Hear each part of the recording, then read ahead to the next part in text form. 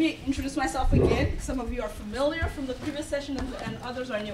I'm Fanta Aw, and I'm the Assistant Vice President for Campus Life here at American, and I also teach in the School of International Service. I teach graduate courses in SIS. And I'm going to have my colleagues introduce themselves, and then I'll tell you a little bit about what this panel will be covering. I'm Traci Callandrillo. I'm the director of our counseling center, just down the hall. And hi, everybody. My name is Jimmy Ellis. I'm the manager of student success and retention, and I work in undergraduate studies. Okay, so this session is about who are our undergraduate students. We could have spent 3 hours on this topic, but we're going to spare you 3 hours of data and all of this good stuff. And instead really decided that for this specific round, we're going to focus on sort of 3 areas.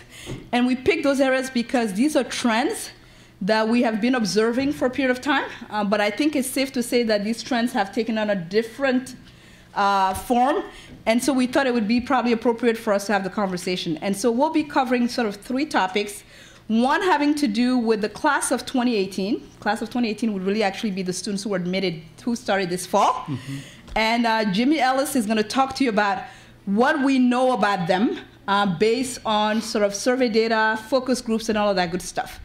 Then my colleague Traci will talk to you about a trend that I think we've certainly seen for a while, but it's around mental health issues and our students. And then I will talk about a third one, which has to do with sorority and fraternity life. And you will ask yourself, well, why are we talking about sorority and fraternity life? The short answer is that sorority and fraternity life makes up about 21% of our student body. And it has been growing quite a bit over the last couple of years. So if you think about it, basically we're talking about, you know, 1 out of what, 5 students that belongs to sorority and fraternity life. And we want to give you a little bit more information about what that community is about and what we know about the community. And so we'll get started with Jimmy first. Okay, yeah, so the class of 2018, our first-year students, just a little information about them. Oh, wait a minute. There's logistics here we can figure out. If you have to like advance the slides. This is behind the scenes at our presentation. We're letting you in. Okay. So I'm going to draw from 2 sources of information here today. The first is a freshman census. The freshman census is a survey that we administer to all incoming students during the first week of class that they're here, or they take it right before they get here. So it's a snapshot of who they are walking through the door. AU has not really infiltrated their psyche or their mentality yet, so it's them and their past experiences. The next moment in time, which I have some information about, is our MapWork survey, and we administer that during the 4th and 5th week of classes. So they have been fully, for better or for worse, affected by American University. And so let's see what those differences are and what we've learned this year. Before I get ahead of myself, I do want to say that fall 2014 was the end of a second wave, I would say, of a drastic change in our student population. From 2008 to 2009, we actually saw a pretty significant increase in the size of our first-year cohort by about 300 students, from about 1,200 to 1,500 students. With that increase in size came an increase in academic preparation, so-called preparation with test scores and GPAs coming in. So the quality, academic quality of our students really increased from that period. And then starting 2010 till about now, we've seen the underrepresented groups in our population increase dramatically as well, by about 4 or 5 times. So first generation students went from about 2 to 10%. Pell eligible students went from under 10% to almost 20%. Underrepresented minority students, which we define as Black, Hispanic, Latino, and Native American students, also increased by about 4-fold. So we've had 2 waves of big time change, and this group's reflective of all that. So coming through the door, why do they select AU? The bars in gray are the reasons that the survey gives all students to answer, and those are our students' response to those options. However, the ones in red are the ones that we put on the survey ourselves, invite students to give us their feedback on that too.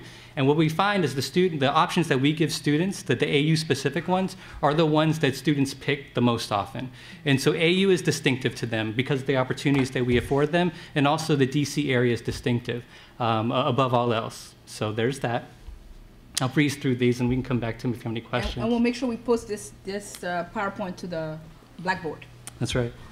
And then they want to engage with social issues. So coming through the door, keeping up with political affairs, influencing social values, promoting racial understanding, which took on a big significance as the semester wore on. Again, this is walking through the door. So this is in August. And then we know that things really heated up around October, November, December, during that period, and becoming a community leader.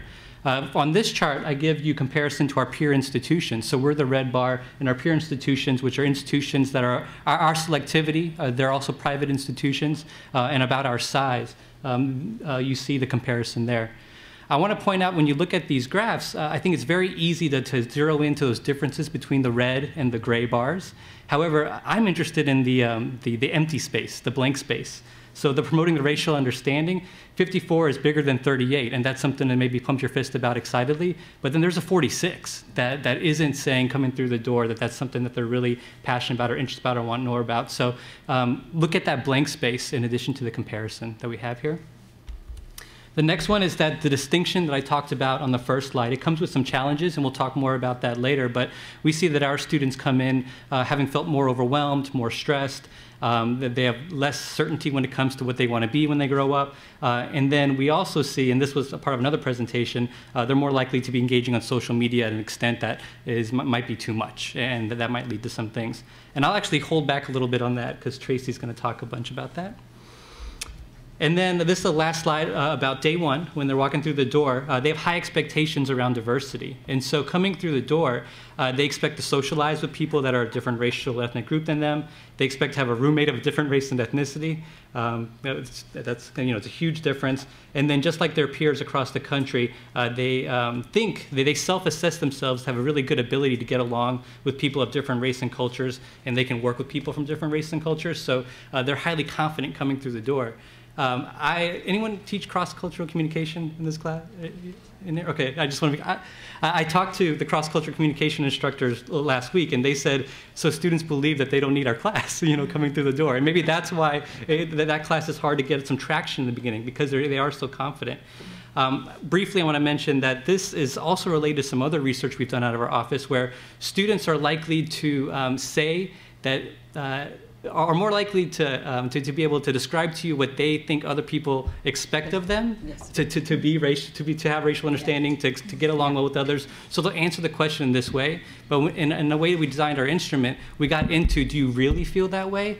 And it's more important for them to express that they do than to actually do. Yeah. And I think that we saw that this tension, this disconnect played out as the semester wore on.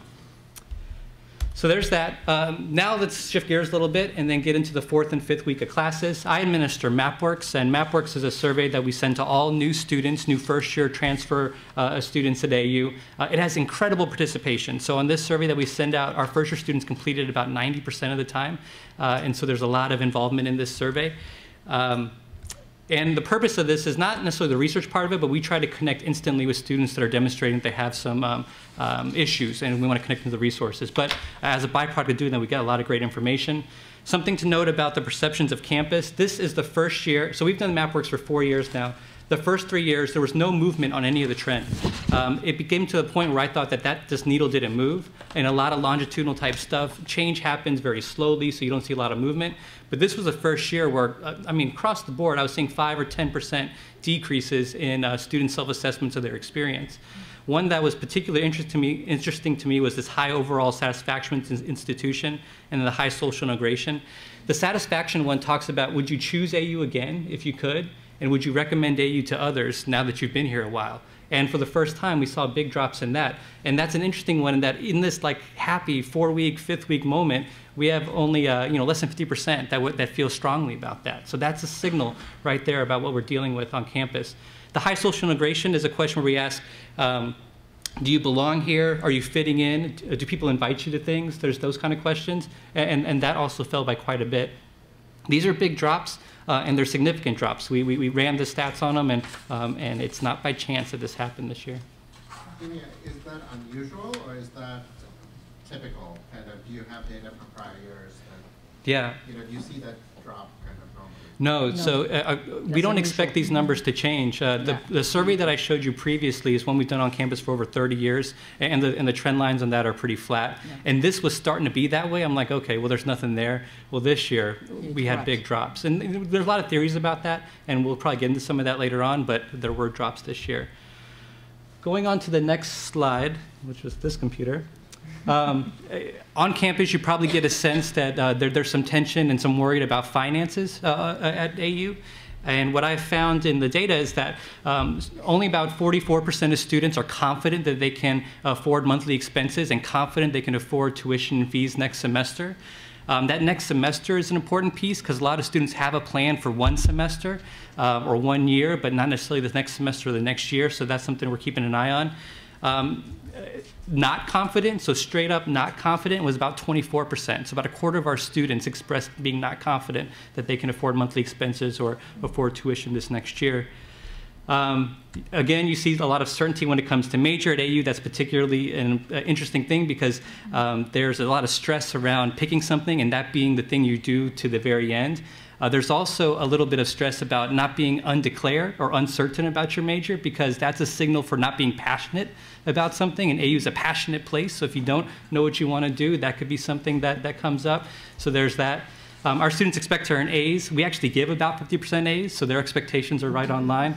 So there's that. And then the undergraduate degree is something they're just going to blow through. I mean, 3/4 of them have aspirations for masters and beyond. So there's that. And then here, just want to point out a couple things. 62% of them believe they're studying a sufficient amount, but I could tell you that 50% of them are studying less than 11 hours a week. So liars. And about 16% of them are studying less than 5 hours a week. Yeah, so I don't know what they believe. But it's not the right things. It's not the right conversation. And then that last one on there, the high advanced academic behaviors, that fell by about 10 points. And in that is I participate in class, I communicate with instructors outside of class, and then this is related to our space issues, that there's a place that I could study and I could study on a regular schedule. Saw big drops in that as well. So the high basic academic behaviors is what? The high advanced academic behaviors? No, the basics, attend class, turn in homework, take notes, you know, those kind of things. They feel like they have those basics down. And that didn't change from one way or the other. That stayed at about 80% from the previous year. But this is all people who've been here for 4 weeks? Yes. Yes. Yeah, these are their self-assessments at that point. Yeah, yeah. These have been really good signals for us. We've been able to take these trends or these moments in time and then project out, you know, propensities to retain and return for the next term, and they've served pretty well in that capacity. Just to clarify, so I'm understanding, when you're saying it's gone down or gone up, that's over the last year, not over the entry point survey? Yeah, great question. It's a comparison. So it's cohort 2014 versus cohort 2013. I will say this, that I have information from fall 13 first-year students going into their second year. They take MapWorks as well, and they're self-assessing themselves down. So there's a depressive kind of thing going on to our survey results that we hadn't seen previously. And then here's the top 5 issues just generally. Homesickness is the biggest one. AU is far away from a lot of homes. We don't have a home base, a home region, a home state. So that's one of the highest rates of homesickness that you'll see in the country is at AU. Test anxiety is 35%, and that's just feeling stress about tests, even if you feel like you're prepared, not feeling like there's enough time to study, you know, that type of thing. And then you can look at the rest of them there. And I want to finish just with some things from the student perspective. We also ask questions to students that are open-ended, and we want to get feedback about what they like least or what they like most. And what they like least has a lot of the common suspects. Things about the facility, things about the food, things about their living situation, things about academics being too hard or too easy, and homesickness. That's always been there. This is the first year that I started seeing things around loneliness, isolation, and then a lack of a sense of belonging is the first time that I've noticed this. And these aren't going to be dramatic statements. I didn't want to get the ones that were very identifiable to people. These are just more general, but this is the tenor of some of these comments. You know, I feel I'm friendly with everyone, but friends with no one. I haven't seen stuff like that before in that what do you like least about AU? It's always been more about that thing. I don't like that thing. And this was more about themselves, and that was really kind of a shock to see. I miss home tremendously. This is a homesickness thing. I didn't think it bothered me so much, but now I'd love to return home. This next one here is feeling completely alone, being surrounded by everyone who knows what they want to be when I have no idea.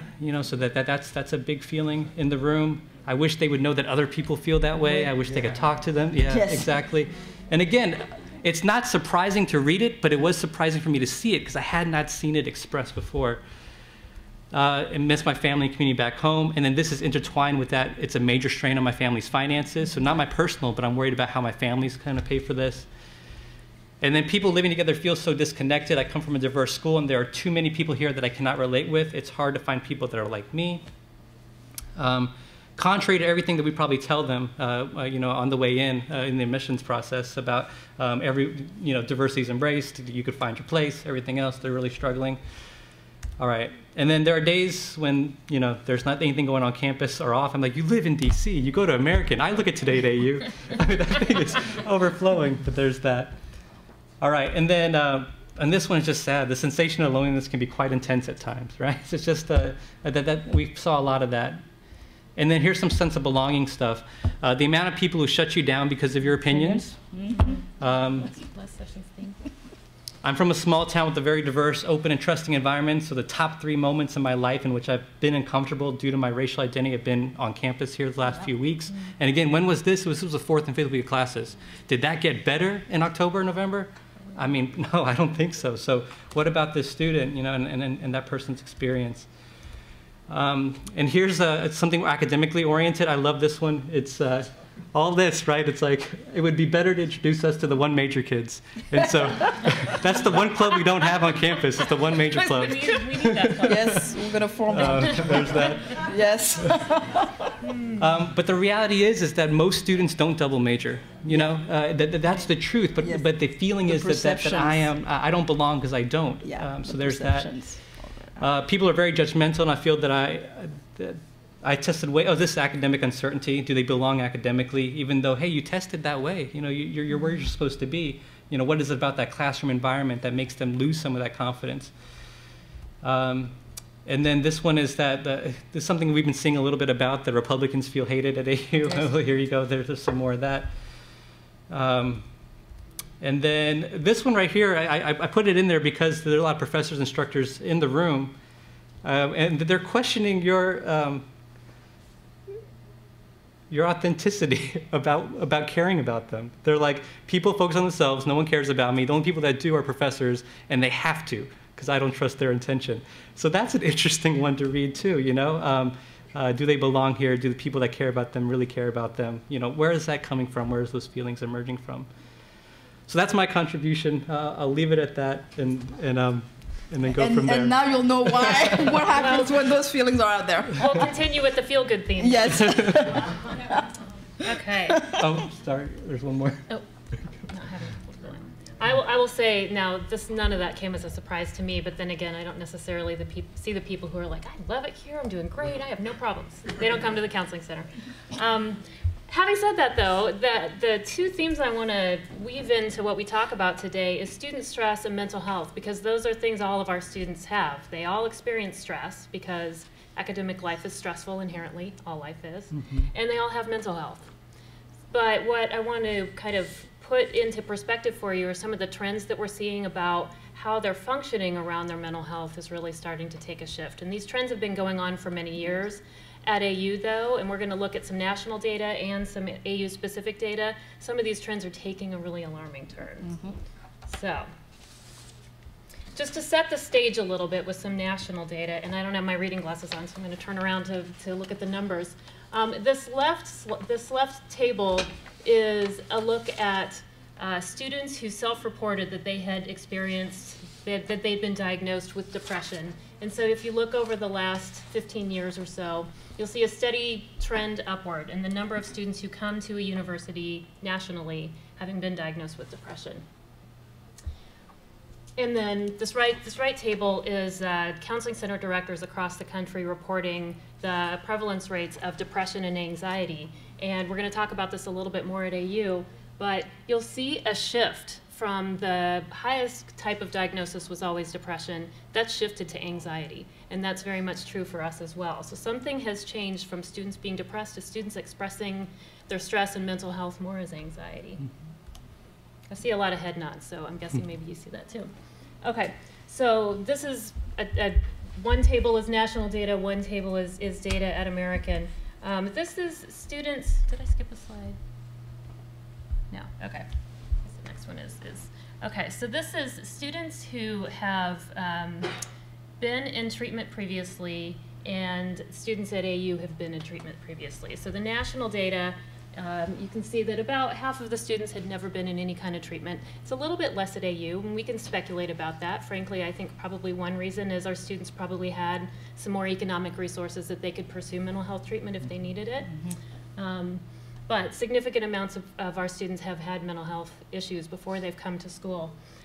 This number at the top, I think, is notable because if 46% of individuals who have been diagnosed with depression have a relapse, if that experience happened in high school, what are we seeing for them in college? When they're in a more stressful environment and they don't necessarily have the family support system around them to support them through the relapse. Okay. So this is same kind of information, but about medication. So they're not statistically significant probably, but you'll see that our students have a somewhat less likelihood of having taken medication prior to coming to college. But we're still talking about a pretty significant part of the population who's been at a point where their functioning was so low that they needed to use medication. Okay. It also says something about the resources that are expected and needed when students come to college. Do we know what they mean by medication? Psychotropic medication, so medication for a mental health concern. Most commonly, that's going to be a medication for depression or anxiety. Thank you.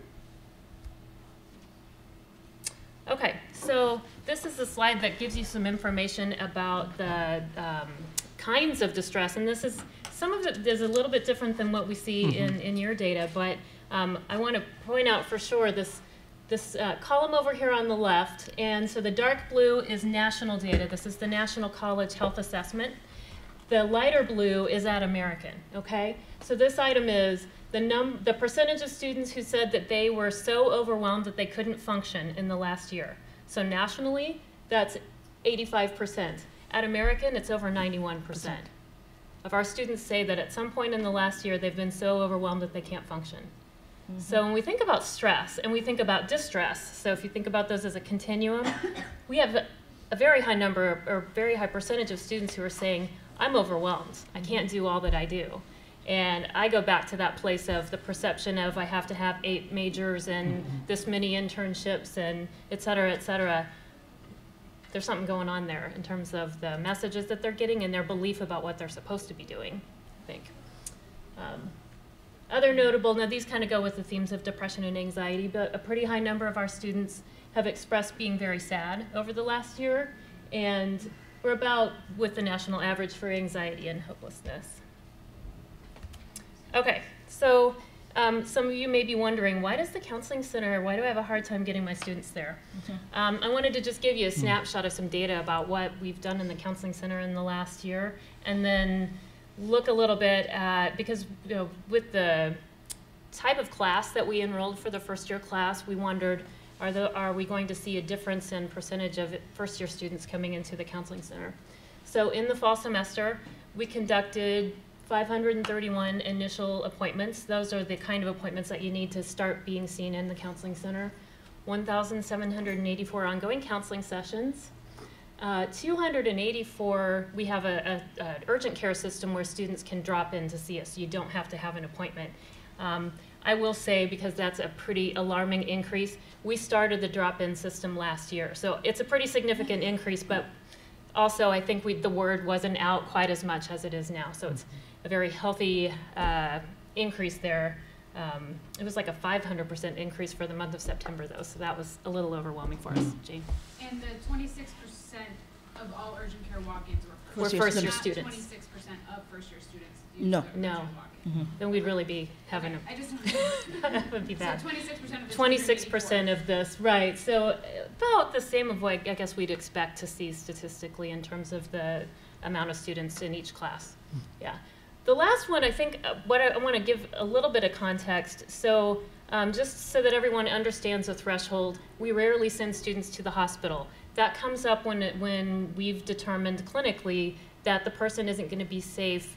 Either they have thoughts of harming themselves or they have thoughts of harming other people. That comes up very frequently. Most of the time we don't send those students to the hospital. When we do send a student to the hospital, it's because we believe they just really need to be in an inpatient setting. So last year we transported 3 people to the hospital in the fall semester. This year we transported 17. And of those 17 people, 16 were admitted, which means that the medical staff at the hospital agreed that the person was not at a place that they could be safe. So they warranted being in the hospital. We can talk more about what that all means, but that's kind of a snapshot of what kinds of activities. Can I ask a quick question about that stat? What was the increase in numbers of freshmen between 2013 and 2014? Yeah, it was almost, it was like between 280 or 300. 300, yeah. Close to 300. Close to 300. New students. 300 increase? Additional Yeah. increase. 300 more students than the previous year. Yeah. What percentage is that increase? About a 10. 10. Oh, About 10%. 15. Yeah. About Let me look at one here. I'll get right back to you. Yeah, I was just Extend your point. trying to put that in context with you. Mm-hmm. Yeah. Okay. Yeah, and so, I mean, with the increase, there's obviously an increase in numbers of people, which, you know, could correlate that, but then there's the increase, as we talked about, of Right. pupils and Right. just not having this. Right. The ambient experience of that, having that many more humans that need all the things they need when they come to a university. So how does this show up on campus? Here are some examples, and many of these are the kinds of things that you might see in the classroom. So when students aren't at a place where they're managing and regulating their stress well, it's hard for them to go into the classroom and perform the way we want them to. It's hard for them to stay focused and have the bandwidth to study and take care of themselves. That anxiety shift that we saw, where that's one of the more prevalent kinds of concerns, can lead to panic attacks over class assignments not getting done. Needing to take medication and therefore needing more resources to take care of yourself. Needing to reduce your course load because you can't handle a full-time load. These are some of the kinds of things that we see as impacts. Now, many of our students get resources in the counseling center and don't have these kinds of more sort of distress type concerns. Okay, and then just to say a little bit, if you don't know what the services are on the counseling on the university campus for students in distress, the counseling center offers talk therapy. We do individual and group therapy, a lot of crisis management. We have urgent care, walk-in, drop-in hours every day from 3 to 5. You don't need to wait until then, although that's the time when we have staff set aside to be able to see students in distress. We do a lot of consultation, so you can always call us to talk about a situation. Of course, if it's confidential because we're working with the person, we can't tell you that, but we'll be glad to talk with you about it. And then we do quite a bit of off-campus referrals for students who want to be seen longer than we can see them in the counseling center. Okay. The health center offers psychiatric services and medication management, which if you think about the number of people who come here needing that, it's really helpful that they can get that on campus. And then the Academic Support and Access Center provides a lot of interventions that can help around the academic-related stress. And then lastly, does anyone not know what the CARE Network is?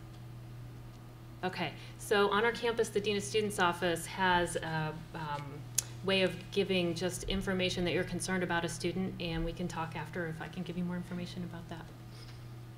I don't see on your list here that you do makeup exams, like, so where does accommodations? Accommodations. Mm-hmm. That happens through the Academic Support and Access Center. So if a student needs accommodations for any kind of academic situation, they usually start with that office, although they get referrals from all over campus. But the accommodations part usually comes with the person who is registered with a disability. Right, because I had a student that needed a makeup exam because they were sick the day of I think it was the final actually. And we tried calling, she tried, no one wanted to give the makeup exam. Okay, that's a different issue. The Academic Support and Access Center deals with students who need specific testing environment because of disability, etc. A makeup exam, that is not the purview within the Academic Support Center for a makeup exam if it's not related to a specific academic issue. that's a basic thing that happens all the time. That is left to the professor to negotiate with the student. That's a professor-student. The final, though, the semester's over. I have a job. It's sort of hard to do. Why don't you guys do that, or somebody? Well, the counseling center's probably not the best place for them. For that, yeah. Now, I would suggest that's a conversation with the associate dean of that respective school, but that's not within the purview of the academic support center. Yeah. And you would, I mean, we didn't give you the statistics here of how much accommodation testing is actually done. And I can assure you that the stress that puts in terms of just number of days and time and hours is just staggering. It's absolutely staggering. So I cannot imagine the academic support center taking up makeup exams for students. That just would not. They're sitting behind you and shaking their yes, head. Yeah. Yeah. That just. Can you briefly? Yeah. When I've had students with mental health concerns, I've gone through the CARE network. Yeah. But I didn't know about this consultation with faculty. In what circumstances might I use consultation with counseling center versus the CARE network? I would say that it's always the best default is the CARE network. Yeah. One of the things that the counseling center, it's hard for us to, because of the confidential nature of what we do, we can't leave our office, and so we're kind of not the most effective resource. If you want somebody to make something happen after you've alerted, if you want to talk through, what do you think this is, or what are your thoughts about how I could talk to my student, or I'm concerned and I need them to come to you. Well, first of all, just walk them over to us if you can. But it's more we are just here for you if you want to kind of walk through something. Yeah. Okay. So we're going to shift gear a little bit. I mean, Jimmy reported from MapWorks and the campus census data some of sort of the challenges that our students, particularly first-year students coming in, feel at the beginning of their semester, the sense of isolation, not feeling that they're necessarily connected. And then Traci has given you some of the data about some of the mental health issues and the trends there. I'm going to focus on actually a different segment, and that is the segment that actually has a sense of belonging on American University campus, and reports consistently that they feel that they have a very strong sense of belonging at American University because they've been able to find a community, and that's fraternity and sorority life. And there are a couple of things that I want to talk to you about. One is I'm going to go straight to the data about, yes, okay.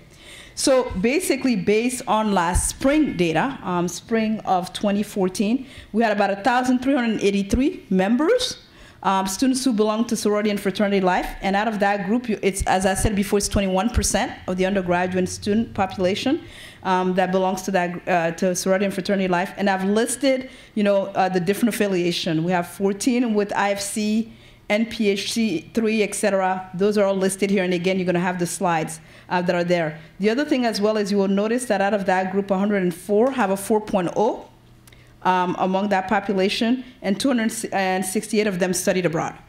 Next are the councils and chapters, because they're organized within council and chapters, and this lists the different sorority and fraternity groups that are recognized here on AU campus. Just to give you some information, as a campus, we have not,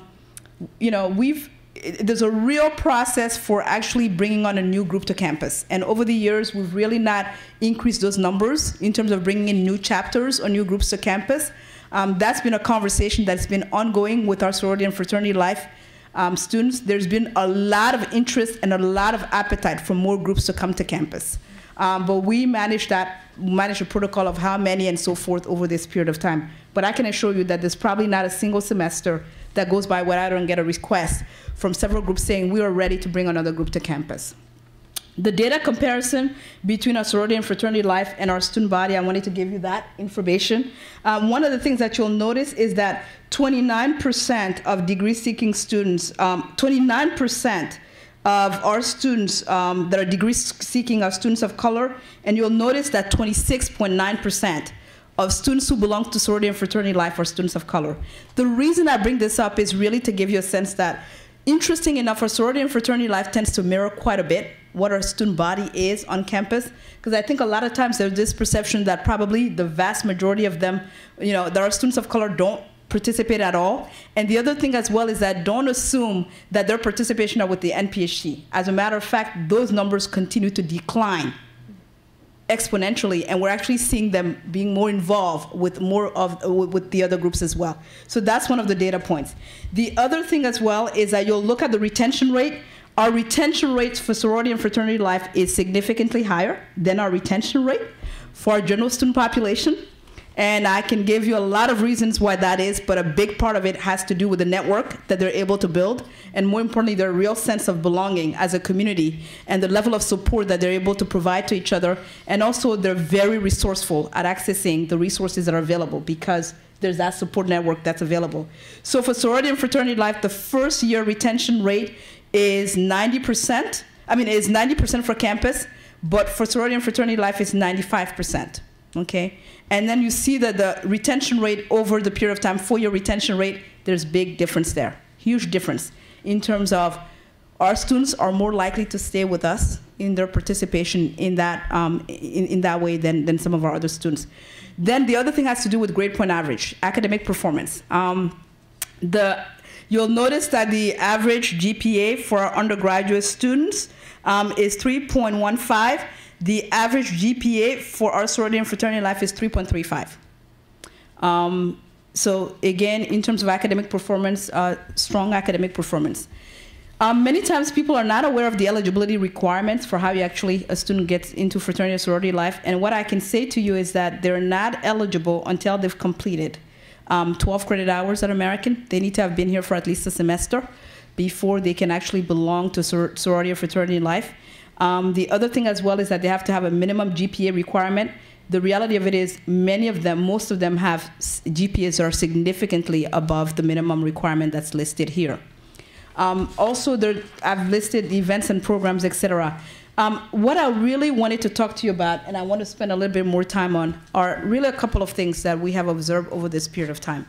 I know that in the spring of 2014, there was a lot of headlines. You got a lot of emails and memos about an underground group that was not a group that was recognized by the university for all the reasons that you can imagine why it was not a recognized group by the university. But the thing that I really wanted to bring up to this audience is that we hear a lot from our sorority and fraternity life that AU is not exactly a welcoming place for sorority and fraternity life, that there are lots of misconceptions about what sorority and fraternity life is about. And I know our students often will say to me and to others, whatever you can do to help us really in many ways help portray the sorority and fraternity life that we are part of, that would be extremely important to us. And among the issues that have come up, particularly in terms of sorority and fraternity life, has been the fact is that we do not have housing for sorority and fraternity life on campus. We haven't had housing for a very long time. The majority of our students who belong to sorority and fraternity life actually live in residence halls. And then those who do not live in the residence hall do live in houses. And that has certainly been one of the challenges. Those who are living in houses, we probably get some, depending on the time of year, I think Traci and I can say depending on the time of year, usually the beginning of the semester, there's lots of reports of neighbor issues, noise, complaints, you name it. And living in the neighborhood that we're living in, I can tell you for those who are involved in neighbor relations, it is not fun to be dealing with the number of issues that we deal with our neighbors and the housing situation there. Another issue also that I have seen come up tremendously, particularly because several of us are on our emergency call at the beginning of the semester, has to do with alcohol transport. The number, we didn't put the data here, but I can assure you that the number of alcohol transport between this past year and 2013 is just it's been out of control is probably the best way for me to frame this. So this issue of alcohol transport and alcohol consumption and off-campus quote-unquote parties has been certainly one of the biggest concerns that I think we've had. Alcohol transport means what? Well, alcohol transport means basically that a student drank to the point that literally they were either passed out, they were really in a state that really required probably medical attention, and therefore we had to transport them to a hospital. And generally it meant transporting them to the emergency room is exactly what we had to do. And Fanta, you're saying within the fraternity sorority community, that's fine. Well, here's the thing. The interesting thing about that is that the parties are happening in those homes. Okay. So the consumption is not simply by sorority and fraternity life. Actually, the consumption is from all over the board. But where they're actually consuming alcohol tends to be in those spaces. And that's been one of the biggest challenges that we've had, particularly with some of the housing, off-campus housing. Yeah. You mentioned that most of the Greek life was in the residence halls. Do they have a floor area or nothing? No, we don't have, for example, floors that are designated as sorority or fraternity life floors. They're spread out. The truth of the matter is that students, after they've been here for a year, can opt who their roommates will be. So over a period of time, you'll see students congregate and cluster based on the, the kind of the opting that they've done. But there's not a floor or a building that's been designated specifically for sorority and fraternity life. So I would say one of the challenges certainly has been around this perception of parties, off-campus parties, and particularly the perception and the issues, and not perception in some cases, of really the alcohol consumption that has happened. The ways we've tried to address many of these issues has been really peer-to-peer accountability. We have found a lot of research has indicated that the peer-to-peer accountability is really something that needs to be emphasized and re-emphasized in every way possible. And so we've been working really, really hard with the leadership of IFC and others to really hold their peers accountable. So examples of peer accountability is that first-year students are not allowed to attend parties that are happening off campus as first-year students. So that's one example of peer accountability that we're trying to implement as well. The other thing as well that I think often happens is that all of our sorority and fraternity life, at the beginning of Welcome Week, have to register their parties, so that we know where the parties are taking place. And also all sorority and fraternity life housing, we have the information about where our sorority and fraternity life students live and so forth, so that when we have incidents, we know who are actually living in those homes and so forth. So those are some of the things that we've put in place. Last fall, I brought in a team to do an external review of the health and welfare of our sorority and fraternity life, so that we could get a sense of where are things going in the right direction, where are things that we need to be paying much more attention to. As we expected from it, one of the things that they raised was really how critical it is to those students to have a sense of belonging, and how fraternity and sorority life really does provide that. But the same token, they also were able to, in many ways, reemphasize for us that there's some very high-risk behavior issues that really we have to grapple with as a community, and that we have to work on. What I think is critical for the faculty to really understand and hear as well is that we are starting rush period, and we really, really need all eyes and ears. Hazing is something that we take very, very, very seriously, and we really need faculty to start paying attention, because we're starting the hazing. We're starting not the hazing period. It will probably start as well. We're not going there, but yeah, it could probably start as well. We're starting the rush period, and some of the things that really can become sort of triggers for faculty to kind of pay attention to are really the students who begin talking about the fact that they're having sleep deprived because they're going through rush, and there's just heavy emphasis on behaviors and other things that really, I think, in many ways stress them out, are things that we're seeing. Students who are absent from classes because they're so busy trying to take care of what they call other things. Those types of things, I think, become really important for us to pay attention to. So we really are asking you to report anything that you're not sure about, and you're seeing behavior changes with students, to really help us by putting things on the CARE network, and then we will basically follow up with students to see what's going on there. Yep, Jane. What is the period? I mean, I know there's some stuff over. It is exactly there's some stuff over MLK weekend, but how long does it last? The period is literally the first 3 weeks, I think. It goes on for a while. Because we have so many different groups, but it goes on for a while. The pledge period. The pledge period. The pledge period is longer than that. Okay. Yes. So it really will hit us as soon as we get started with MLK weekend. So literally the weekend of the 19th. That's when we get started. Yep. I'm a bit confused. All of the slides before talked about the original stats, we're talking about people feeling isolation, loneliness, the numbers of people increase, and the counter to that is the nature of community, which the Greek system seems to be able to counter. On campus, where the students are living in the resident halls, you have that kind of disillusion of the Greek presence of community, because they're all mixed in on different floors. Why is that? Because that would seem counter to developing for community relationships, for where people are actually belonging to a fraternity or a sorority, and there are so many designated floors, you know, So there are a couple of things. One is that one of the things we didn't raise here, but that we have been doing as well, is that we do have learning communities at American University, and actually we've increased those numbers quite a bit to help build a sense of community, and not just intellectual, but social community.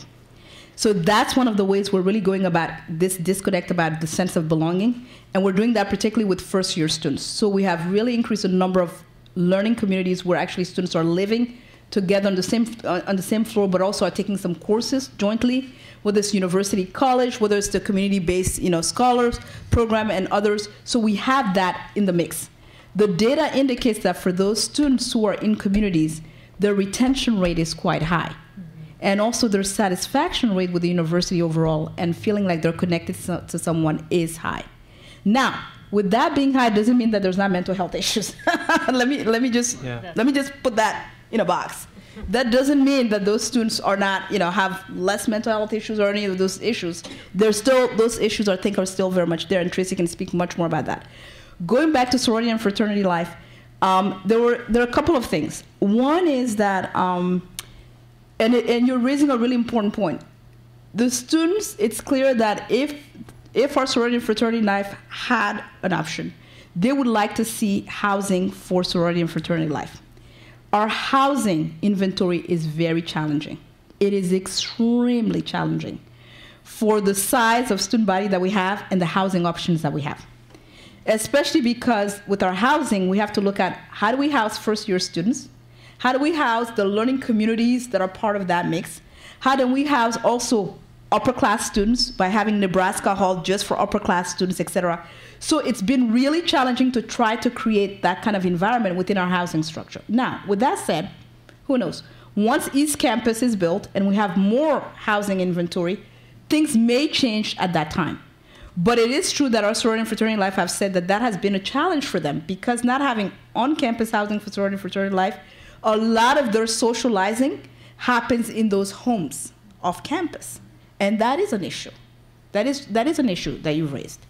If I can just add something real quick. So with us growing our learning community population by so much, it's about half of our students that are not a part of one of those now. Yeah. And so there becomes a distinct other AU experience that I think that a student will compare their experience to. Yeah. And so I think that causes some problem. And even within the communities, there is some tension about which one is better than the other. Yes. And so even though you're involved in it, there's some of that that's going on too. So there's always problems that happen. Yeah. And then in the first year, just as a point of clarity, our first year students, aren't a part of sorority fraternity life in that first semester. They're not. And so there's not an intermix of fraternity life and first year students in that first term when we collect a lot of the of my data. But then starting in the spring term, that's when we see a lot of the intermingling. Yeah. So half of on-campus students or half of all students? Oh, sorry, first year. First year. Half of first year students are not part of learning communities. Yeah, it's the first time it's been that way. That's about 50-50 at this point, and and something we're trying to grapple. And then back to your point about what's the percent increase, we went from 1628 in our first year cohort to 1788. So it's a 10% increase, about 160 students. Yeah, so that's the increase. So questions, comments, Fanta, can you tell us what's happened with that rogue organization that made so much? Sure. So the rogue organization in question, the challenges are the following. Because it is not a recognized group, the key part of it is that as a group, it cannot have any operation on campus. And one of the things that has been the most challenging, going back to peer-to-peer accountability, is the fact that in order for us to know what's going on behind the scenes, we need to have students who are willing to report what they're seeing. Students are very, very unwilling to do that. As a matter of fact, when we had the incidents that we described in the spring, and we started to bring people to conduct counsel one after the other, and so forth, the backlash that we received were from other students. And these were students who were not even affiliated with those groups, but students who said, but that person is an incredible person. That's a friend of mine. That's a really good person. And I can't believe that you're accusing them of A, B, C, D, and so forth. So one of the things that we're really finding more and more as a challenge overall, so this group is still not recognized. This group, if we find out from anyone that there's anyone on campus that's involved in things that really are problematic, the police has been involved. There's been lots of different folks who've been involved, and some folks have been dismissed based on findings and etc. But really, in order for us to be able to act, we need people to be able to report those things. And we are finding that more and more, you can name the issue. Our students are very reluctant to turn in their peers in whatever form. I mean, we have an anonymous hazing form that has now been posted, hoping that that will help because students don't have to necessarily come and say who they are, et cetera, and so forth. But even in those instances, we're finding that it is really hard to get our students to, in many ways, speak up to those issues. So that's really problematic. Yep. So all of the data that you had on the previous slides about students being depressed and anxious and stressed, I've witnessed that with all of my students, and I really worry about them. Yeah. I'm concerned. I've had such an amazing undergraduate experience. And Yeah. I just don't feel like they're having fun and Yeah. they're stressed, and I do my best to tell them it's going to be okay and you don't have to have 12 internships, and I try to make my classes fun, but what else can I be doing to make them feel better? That's a great question, and thanks for asking it. So one of the initiatives that we're working on to try to get at that stress piece, because again, I think 91% of them are overwhelmed, and they're talking to you about that. And so there's a working group right now. Jimmy's actually part of that group with me, and we're trying to look at the piece around stress and what to do as an institution to tackle some of that. And I will tell you, I think probably one of the most powerful things you can do is talk about how you manage stress and to acknowledge that you feel it and that we all feel pressure that we're supposed to perform in a certain way as well. So, you know, think about, and I'm not knocking it, but what's on the side of our bus? How do we represent ourselves as an institution? Yeah. It's very powerful, Yeah. it's really exciting, but when you're an individual and you think about the comments that some of the students mentioned, Yeah. the social comparison that goes into that, everybody looks better than you if you're looking inside yourself, because you're looking at their outsides. So, and I know that sounds kind of mental healthy, but I No, guess but I'm it's a true. psychologist. So that's the piece I would say to you is using your own experience and really just normalizing for them, yeah, college is stressful, and pace yourself. You know, you want to be sustainable in what you do, not I'm going to do it all this semester, I'm going to do it all in 4 years. And the other thing also that we're finding as a trend that we didn't talk about, but we're beginning to track as well, is that we're seeing more and more of the students who are coming here who really want to get out of here in 3 years. Those numbers are really have gone up. I had, you know, the registrar run for me sort of some data on the number of students who are finishing in 3 years as opposed to 4. Some of that is really driven by cost. I mean, the students have been very vocal about the fact that cost is a is a reality for them on many levels. And even when they get their financial aid package and these things, you know, they're like, okay, it's okay for now, but it's always a constant. It may be okay for this semester, but what about next semester and the following semester, et cetera? So with that as well, I think because they're looking at a 3-year plan, and because in many ways we have really, I think I often say to my admission colleague, we've done an incredible job with marketing over the years, and we have students who are coming here for whom this idea of I should be doing 2 majors, I should be doing internship as many as I need to, and I should be the president of my club and organization, and I should be doing community work in the community, and then by the way, oh, because I'm here, I need to have 2 jobs. And I need to finish in 3 years. And I need to finish in 3 years. I mean, it's a pressure cooker. Do you have data, getting at the financial aspects, do you have data on family income of the students that come here and the demographics of students? Are you going to show that? We have that data, and we can put it on the slides. We have that data, and we can put it on the slides that we're going to post, and you can access that data there. What we can tell you is certainly the following. One is that, believe it or not, for the entering first-year class, the average family income was $146,000. Okay, that's the average. Now, and this is where the issue is. With that said, when you look at our entering freshman class, we had about, what, 17% that were Pell eligible? Yes. Right. Out of that. Basically, Pell eligible students are students whose family contribution is now more than $5,000 toward the cost of an education that's close to $60,000. So they need to be absolutely packaged to the maximum for them to be able to come to AU in order to be able to afford AU. The other data that we have as well, 80% of entering first-year students applied for financial aid. 80%. Out of that lot, 70% actually completed the full application for financial aid. We also know that there's 25% of students who never filled out a FAFSA. They're not filling out a FAFSA because they have zero need or because they're an international student and they're not eligible to fill out FAFSA. So there are some socioeconomic disparities that are very pronounced on our campus over this period of time when it comes to the financial aid packaging and when it comes to financial aid. The same way that the university over this period of time has increased the portion of financial aid every single year. I think it was what, 17 million? What is it? $29 million. $29 million on the incoming class. On the incoming class was spent on financial aid. So we continue to increase the financial aid, but also as the cost increases, and what happens is also while students are here, because I spend a lot of time on those financial aid issues, what we're finding is that while the students are here, their family situation changes.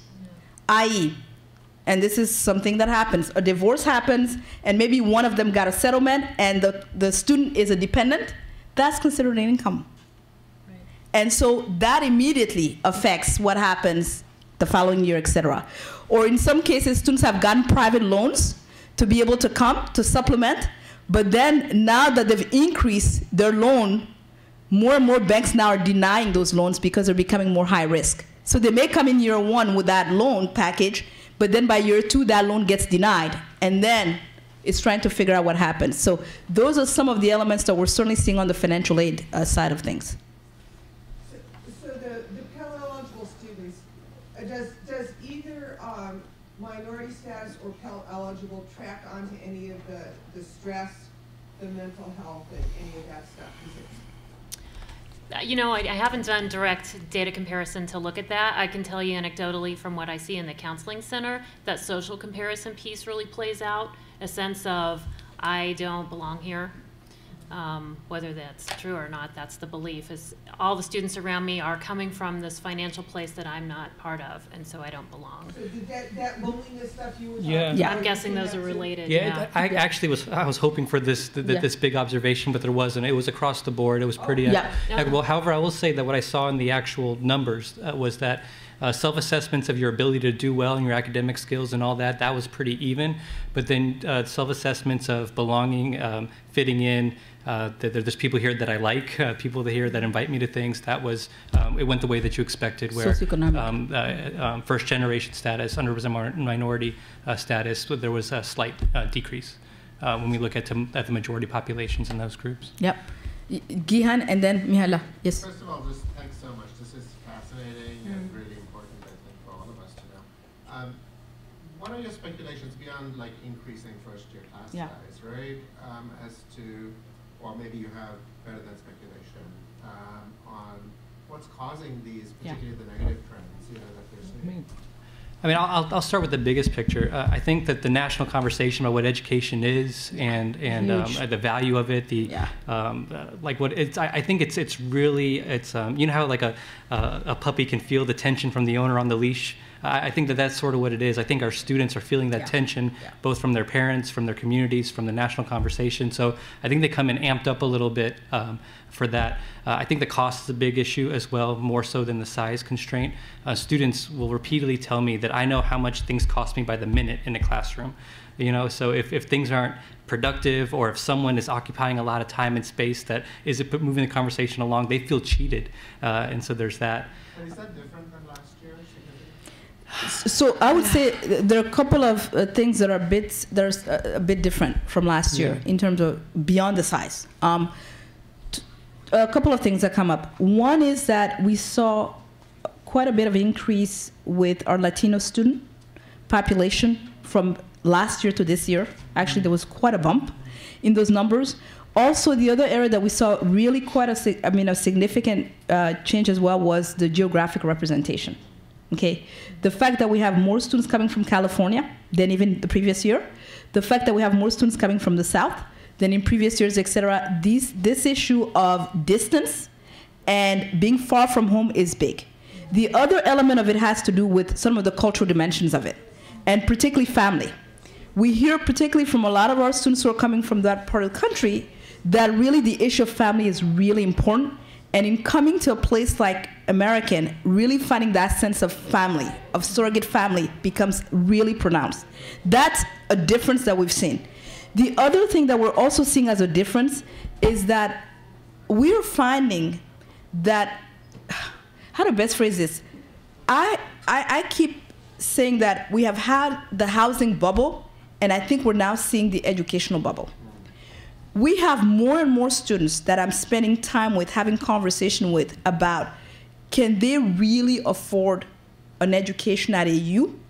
And whereby, by hook or by crook, the families are going to do whatever it takes to get that education at AU. And what we have found is that there's no financial plan. Mm-hmm. It is a one-semester financial plan. And so what I have been labeling this phenomenon is the hope and prayer students. We have more hope and prayer students than I've ever seen in the time that I've been at American, simply because there's this sense that if you come to AU, you are going to increase your social and political capital. I mean, our students believe this to no end, and their parents believe it.